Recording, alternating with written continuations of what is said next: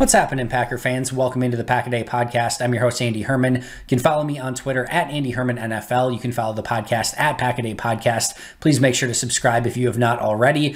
Let's jump right away into today's episode, and that's going to be discussing the Packers position groups and kind of ranking them from 11 to 1, worst to best, however you want to look at it.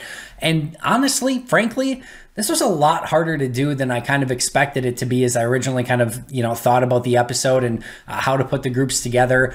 I think a lot of these groups are pretty evenly matched. Some position groups have a little bit more star power, but maybe not the depth. Others have solid depth. Like it's an interesting process to kind of sort through these. And honestly, frankly, if you want to put these in any other order, I probably wouldn't have too much of an argument with you. And how I'm ranking these is as the roster stands today. So we're just going to assume that all players on the roster are here and happy and want to be in Green Bay, and there's no issues whatsoever going on, and they're all going to be happy Packers as the season starts. So I'll just leave that as is, and we're going to assume that going into today's show. So number 11, and again, this is going to go from maybe least talented or worst depth or worst to best, however you want to view it. I don't think any of these positions are necessarily worst or terrible or awful, but we'll rank them nonetheless. And number 11 on my list is going to be linebacker, specifically, I guess, inside linebacker, off-ball linebacker, dependent upon how you want to look at it. And ultimately, at the end of the day, I think this is the position that has the most question marks, right? So is there a star in this group right now? No, right? And I'm not saying maybe some of them can't develop into stars, but there's no stars. Is there great depth within this position group? No, there's not. So I don't think there's going to be much argument to say that off-ball linebacker is the biggest question mark and maybe the worst current position group on the Packers roster. They haven't put a ton of resources into this position either. Now, the top of that linebacker group starts with Krys Barnes, and I really do like Krys Barnes, and I do think he's going to take another step forward this season, and I think he can be a really nice player in the middle of that Packers defense. And I've said multiple times that this Packers defense was better last year when Krys Barnes was on the field. Now, how high is his ceiling? How good can he be? Does he have a sophomore slump? Can he improve upon last year's performance? Like, all of those are active questions.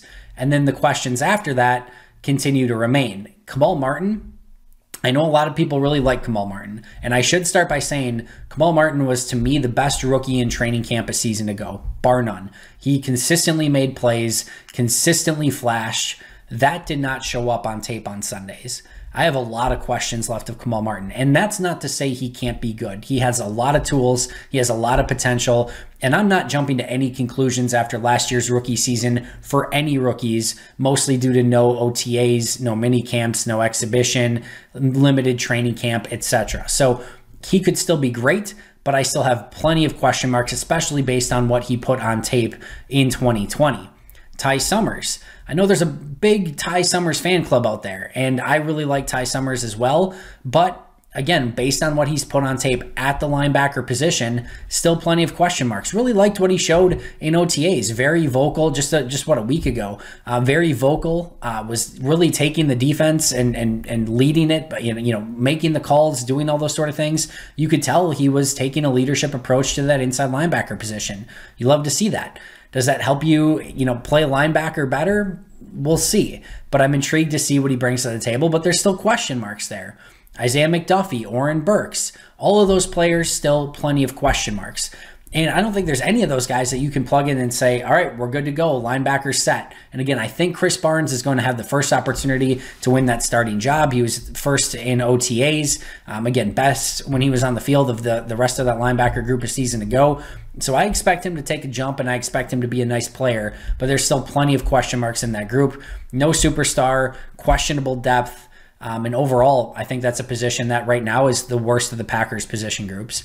Number 10, I'm going defensive line, and it's tough to put this here because when you have a player the caliber of Kenny Clark on a defensive line, that's worth a lot in and of itself. But outside of Kenny Clark, it's basically like inside linebacker position, but with an almost all-pro caliber player at the interior defensive line spot. You got Kenny Clark, and then you have all those same question marks we basically just went over at inside linebacker that carry over to defensive line. Dean Lowry is at a couple meh seasons. Tyler Lancaster, basically the same. Kingsley Keke still developing, maybe not quite as fast as some of us had maybe hoped, but still on the up and up.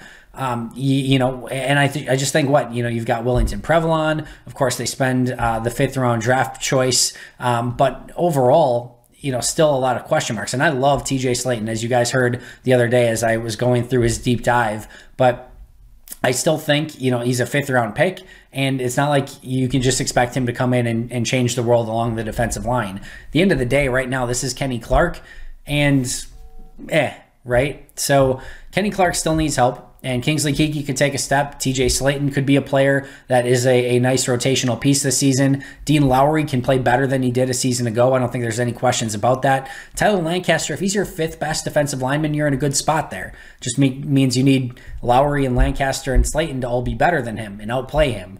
Willington Prevalon is a player that I'm intrigued by as an undrafted free agent a season ago. So they have some pieces there led by Kenny Clark.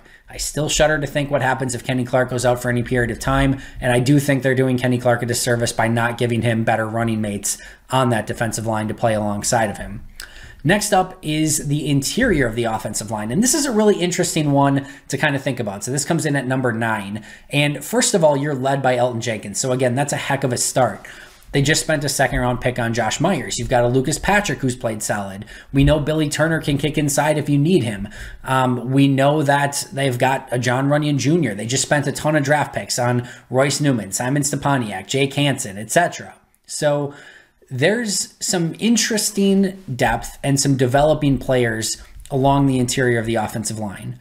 But right now it's still Elgton Jenkins and then either replacement level players or young rookies that we just don't know what they're going to be yet.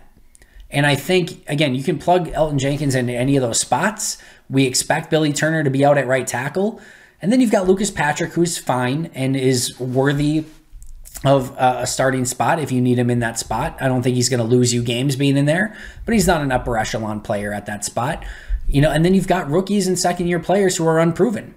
So until some of those questions get answered, I have trouble putting the spot ahead of number 9. And you also could have Elgton Jenkins needing to kick the tackle either for David Bakhtiari or if injuries happen. And now that position gets even a little bit more watered down. So right now, that's where I'm at. I think there's a lot of opportunity for this interior offensive line to be really good over time. I mean, you could have Elgton Jenkins, John Runyon Jr., Royce Newman be Josh Myers. You've got 4 guys there. Even a Simon Stepaniak, 4 or 5 guys who could be a really intriguing, long-term offensive line here. So on the interior. So I think there's potential. I think there's some really nice players, but I still think there's a lot of question marks that need to get answered.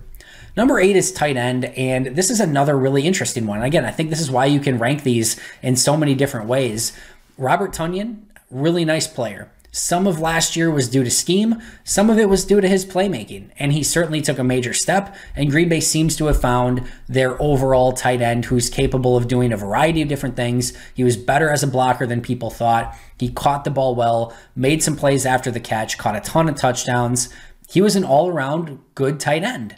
Then you've got Mercedes Lewis as one of the best blocking tight ends in football. You've got Josiah DeGuara as an H-back. Dominique Daphne looked good as an H-back. I'm kind of combining the 2 positions here. And then you've got Jay Sternberger, who, while we don't know exactly what his ceiling is or what he can be, he still represents some decent potential at that position. So you don't have maybe like a top 10. I don't even want to say that because I don't want to limit Tonyan there, but I don't think you look at this position and say there's a bona fide star on the team. And you can make the argument that Tonyan should have been a Pro Bowler a season ago, and I wouldn't argue it with you too much. But I still don't necessarily say that I would put him in the star category yet of him being a star player. I still think he's a step behind that. And then you've got role players, and that's not a bad thing. And they've got great depth at the position. And again, if this is a position that's the 8th best position on your team, you're in a good spot. That's why the Packers are so good, is because they have talented players at almost every position. So tight end comes at number 8. Again, if you want to bump them up further than that, I am all ears, and I have no problem with that whatsoever.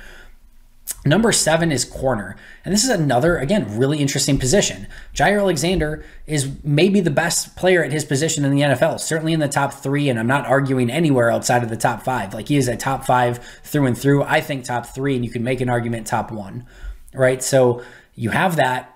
And then again, you start getting into those question marks, but with pretty decent depth and quite a few options. Kevin King is back. Your mileage may vary on how good Kevin King is and who he is as a player. Eric Stokes, they just got as a first-round pick. They just drafted Shamar Jean-Charles. They got Chandon Sullivan back. They still have Kadar Hallman. They still have Josh Jackson. They still have KB Anento. Like, it's a pretty good group overall of corners on this roster. And when you're led by Jair Alexander, and you have a star on the team, and then you've got intriguing players as depth, that's pretty good. And Kevin King, man, he's going to break, your heart at some point through the course of the season, but he goes through some stretches where he looks good. He looks really good. And then he goes through some stretches where he looks not so great. He goes through some stretches where he's injured and can't play. We know the inconsistencies there. We've seen some of the inconsistencies with Chandon. We don't know what Eric Stokes is yet. We don't know what Shamar Jean-Charles is yet. So there's still a lot of question marks at the cornerback position, but led by Jair Alexander and just using a first-round pick, I'm going to put them at number 7. Next up on my list is safety, number 6. And this is, again, another really interesting case study. Darnell Savage and Adrian Amos, fantastic duo at safety. Really excited about the prospects of them in this Joe Barry defense. But after that, a ton of question marks again. Will Redmond, you've got Vernon Scott, you've got Henry Black. You've got some interesting players, but very unproven players. Raven Green is gone. Vernon Scott maybe has the ability to place him in the box. Amos could place him in the box. Savage could play some in that slot position. But if all of a sudden those two guys, if Savage is in the slot, Amos is in the box, who are your safeties? You're rolling out Vernon Scott and Will Redmond. So those are all really, really interesting, dynamics and decisions that Green Bay is going to have to make at that safety position over the course of the next, this season and maybe beyond. But I love the top two. And when you have two good safeties, that puts you in a much better position than most of the NFL. And I think Green Bay has that. And I still think Savage has a ways to go. I mean, he can get that much better still. I still think he can be a Pro Bowl player in this league. So that's going to be a really interesting tandem. And then I still think Vernon Scott, Henry Black, I think those guys have some potential to step up and play even better. So I'm going to put that at number 6. Number 5 is offensive tackle. Again, a really interesting one here. And again, you could move this down dependent upon where you view things. David Bakhtiari, injured, but arguably the best left tackle in football. Billy Turner looks solid, if not spectacular, at right tackle when he played and got to play there consistently a season ago. Add in the fact that Elton Jenkins can play either of those positions well in a pinch. You draft Royce Newman, and then you've got some question marks and Yash Nijman and some of the younger, tackles. Can they even play tackle? Newman's a part of that. Cole Van Lanen's a part of that. So they've got some things to figure out. And the fact that Bakhtiari's hurt, Elton Jenkins is primarily an interior player. You don't know that you have that true swing tackle. There's questions to be asked here. And you could, again, bump this position down if you wanted to. But I think if healthy, when you have David Bakhtiari and Billy Turner with the ability for Elton Jenkins to swing out, play either of those spots, still a Royce Newman to potentially be able to swing out, John Runyon Jr. to potentially swing out, like you've got a lot of options there. And I think because of that, it's going to come in number 5 on my list. Number 4 is wide receiver. Again, led by Davante Adams. I really like the overall talent profiles and the different flavors of wide receiver. This is the first time I felt really great about the different flavors that Green Bay has at wide receiver. The basketball team, if you will, the different skill sets of players. Adams is your alpha. He can do everything, right? Then you've got MVS as the speed guy on the outside. You've got Amari Rodgers as the gadget slot guy. Then you've got Allen Lazard as the possession receiver, do it all, like kind of the grind it out, run blocker, block for the wide receiver screens, like just kind of like the glue guy, right?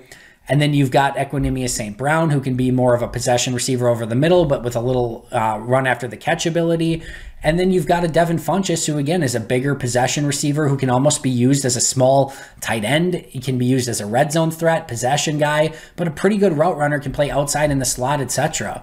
I love that differing profiles of wide receivers. And without a Davante Adams, this group probably gets pushed back quite a bit. But when you've got arguably the best receiver in football leading that group, and then you've got all those different profiles to help you out dependent upon what you need out on the field, I really like this group of weapons at disposal for Matt LaFleur and hopefully Aaron Rodgers. Number 3 is edge rusher. Again, another really interesting position. Za'Darius Smith, Preston Smith, Rashawn Gary. on paper looks fantastic. You go back to a season ago, Za'Darius Smith definitely took a step back from where he was in 2019. Preston Smith took a significant step back from where he was in 2019. Rashawn Gary progressed, but maybe not quite to the point that some people were hoping. Still good season, but maybe not great season. And then you don't have anything proven after that. You've got, Jonathan Garvin, you've got Randy Ramsey, you've got Tipanaliai, you've got some pieces there. Maybe Delonte Scott if they put him out at that position finally. But overall, it's the top three who, again, didn't perform up to expectations collectively a season ago, and then question marks. So overall, I really like the prospects of this group, and I think Gary, Smith, and Smith has the ability to be one of the best edge rusher groups in all of football. But they have to play closer, especially Preston and Za'Darius, to what they were in 2019. Rashawn Gary needs to take that big step in 2021. If they do that, look the heck out. If they don't, this position could be ranked significantly lower. Number 2 is running back, and this is an interesting conversation here, but Aaron Jones, when you have Aaron Jones, can do everything, and he's still in the prime of his career. You can use him, as a receiving back. You can use him as a power back. You can use, he's not a power back, but you get my point. He's good in short yardage situations. He's an overall running back that can do everything that you need him to do, especially in this Matt LaFleur offense.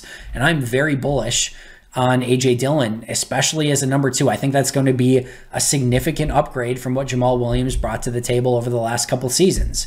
And I think those two combined can be one of the best 1-2 punches in all of the NFL at running back.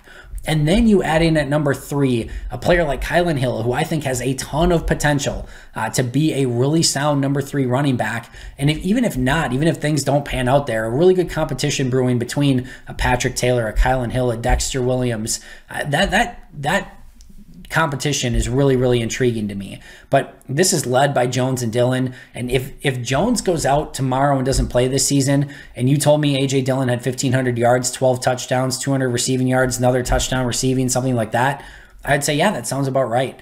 That's how talented I think this duo is. And if they're both out there, even on the field at the same time, I think there's a lot of potential there. And I'm putting them all the way up at number 2 on this list.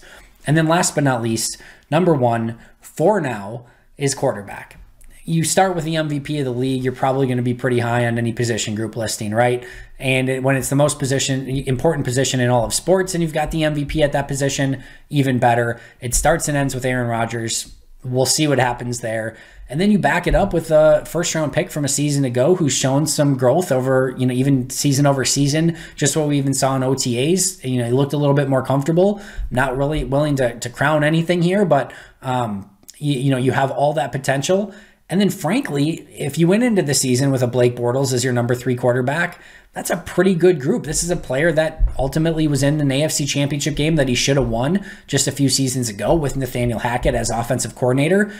Rodgers, Love, Bortles is a pretty darn good group, but heck, you could have Rodgers, me, and you, and I might still rank that group number 1 on the list, assuming Aaron Rodgers is there. So really like the group overall. Jordan Love backing up. Blake Bortles is a number 3 for now. I think they're worth number 1 if everyone's still in the building when the season starts. But of course, that's the $1 million question with where we're at right now. Thanks so much for joining me today. Appreciate it as always. I'm going to be right back here tomorrow, as I am 365 days a year. But until next time, and as always, go Pack Go.